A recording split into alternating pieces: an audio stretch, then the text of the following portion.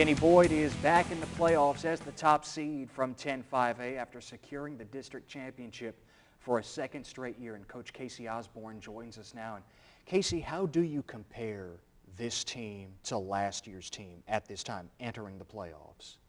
I think there is a lot of strong comparisons. We're playing, I think, the system a little bit better this year.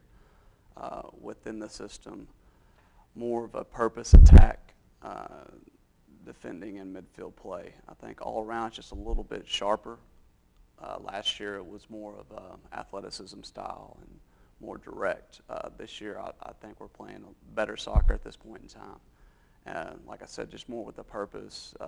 Looks a lot better, looks a lot dangerous, more dangerous I guess I should say, and just a lot more refined, I think. Casey, your team ranked 4th in the area according to the Dallas Morning News, 11th in the state according to ESPN's rankings. And like you said the last time you were here, this is all new for Boyd. And yeah, the extra attention is nice, but it's also nice that your team has been able to focus on what's going on the field, their business on the field, as opposed to getting caught up in those rankings. Exactly, and we fluctuated up and down in those rankings. You know, the boys throughout it all, I think, have kept a pretty level head. And we try to, acknowledge it, embrace it. At the same time, it doesn't mean anything if you don't get results, and I think they understand that. And, you just got to keep motivating yourself. Fortunately, I guess you could say fortunately, we haven't been that #1 seed, so we haven't had that ginormous pressure on us. But at the same time, we've handled success in the rankings with success on the field, I think, pretty well.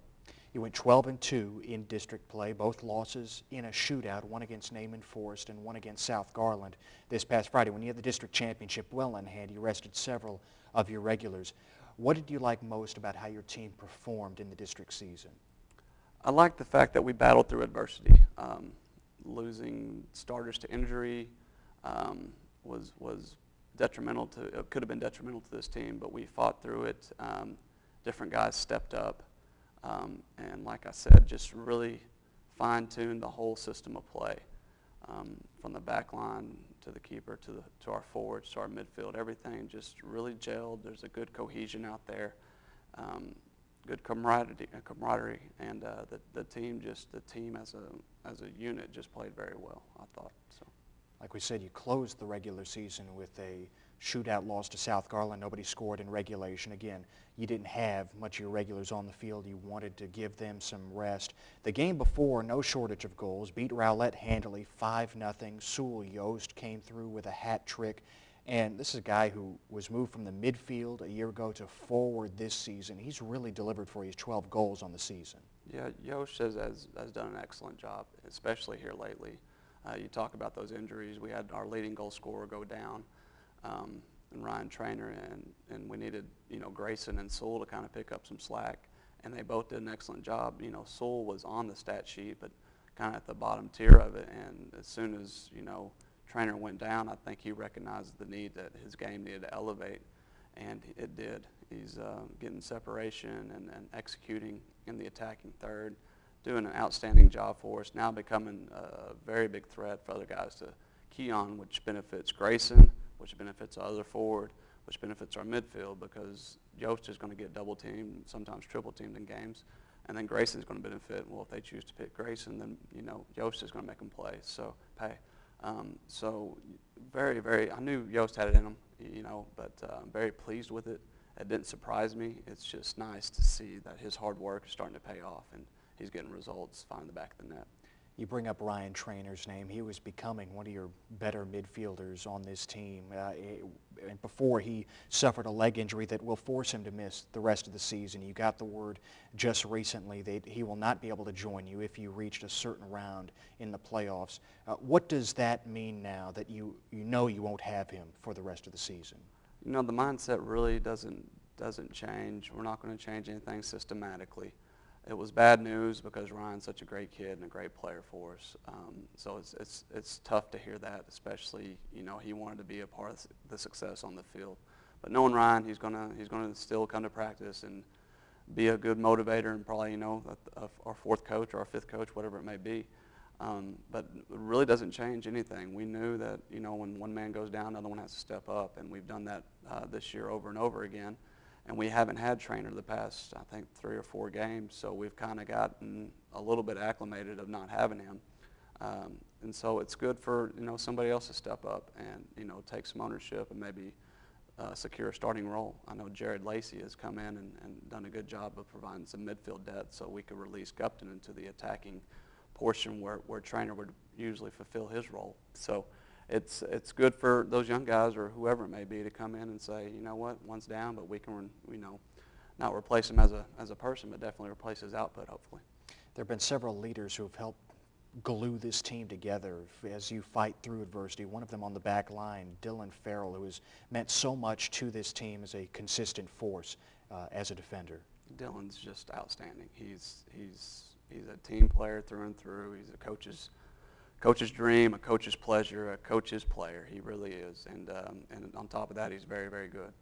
So he's got all the tools. I'm really excited. He's just a junior about what he can do going forward for us. And he's so versatile in his playing style. He can play in several positions, which is really hard to do at this level, at this high level of soccer, that, you know, the competition we're going to be playing against. So very pleased with his progress, very pleased with what he's doing. He's a shutdown defender, and couldn't be happier that he's on my team.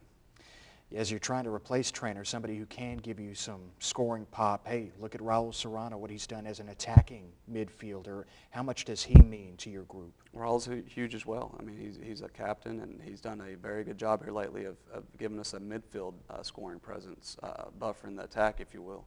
And he's got one of the best shots around from outside the 18 area, so he's really starting to zone in on that, trying to get separation, getting good looks and executing those looks. And the main thing with Raul is, you know, we sat him down and talked to him, is he had to become more of a physical presence. He's not the biggest guy on the field, but he needed a challenge more, and he definitely stepped it up in that area.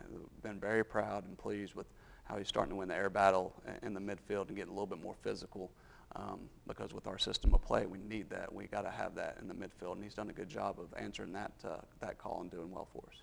Casey, your team put together 9 shutouts in 14 district games. We know that Austin Butler seized that goalkeeper position late in non-district. He's become your guy there. Did you think that he and the rest of your defense could be that good in the district season? I knew we could. I really did. I knew Butler was going to make the saves they needed to make, and I knew that our back line was going to protect him as much as they could. You know, we've had 9 shutouts. It should have been realistically 13 or 14 of all district games. You know, we let up those goals. The other teams earned them, don't get me wrong, but at the same time, those are mistakes that we normally didn't make. And I knew we could be that potent, but I thought we'd be even more potent. I thought we'd have over 10 shutouts. That was one of our goals as a team, to have over 10. So that was a little disappointing, but at the end of the day, we knew what we did wrong. It was easy to chop up and fix on film and training sessions, and it's not Butler's fault. It was a cohesion of the back line moving, and I'm telling you, when you're replacing parts as much as we did, we kind of, you know, we hated to say it, but we were going to expect a couple goals. But would have liked to got a little bit over 10 on our shutouts, but you know, at the end of the day, I'll take 9 out of 14 too. So. You enter as the top seed from your district in the Class 5A playoffs. You know you'll play the 4th seed from District 9 5A. That's to be determined here early this week. You know you'll be playing next Tuesday at John Clark Field in Plano.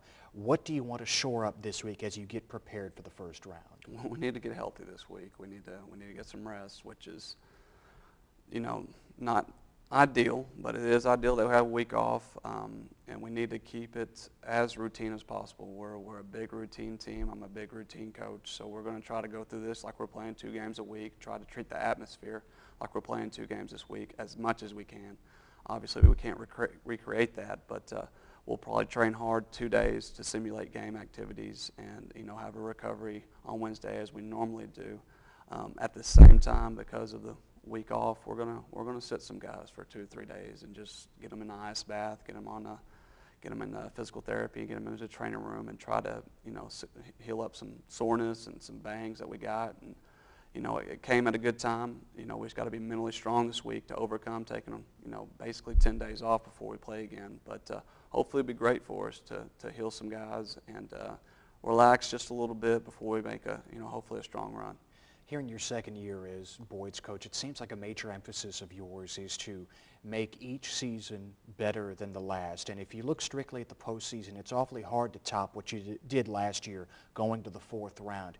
I'm sure matchups are a big part of this, but how do you surpass or duplicate that playoff run from a year ago? You know, there's a lot of elements that go into it. You know, not always does the best team win the game, but I think the mentally prepared team has the best advantage. And so we're also going to take this week to get mentally prepared and, know our opponents going into each game. You have to be good, you have to be on point, and you have to execute. At the end of the day, you're going to also need breaks, hoping that you don't get a PK called against you or, we call them bad goals when the ball just drops in the box and someone toe pokes it in or in those situations. And you got to be precise on set pieces from long balls coming in to big throws to corners. So we're going to focus on the stoppages of play quite a bit and, just continue to grind out. The effort has to be there. There's so many elements, we could talk about that for a while, but at the end of the day, we have to perform, we have to get breaks, and we got to get healthy. Casey, we appreciate the time. Best of luck. Thank you, sir. Appreciate it. Casey Osborn, head coach of the Boyd Broncos. They went to the regional semifinals a year ago, and they feel like they can go even farther this year. The playoffs begin next Tuesday in Plano at John Clark Field.